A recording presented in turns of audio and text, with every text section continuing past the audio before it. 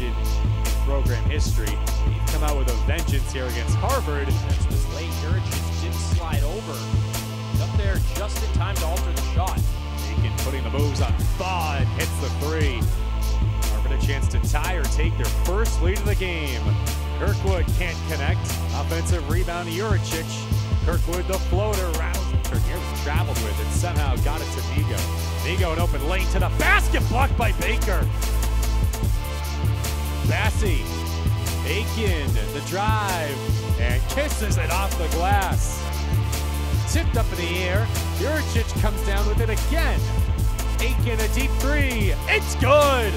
Bryce Aiken from what? Sang, good defense on this trip down the floor for Holy Cross, tipped up into the air, over to Kirkwood, and he hits a three. Seems like out of that timeout. He's making his way to the scorer's table as Juricic responds with the three out the window. Number two.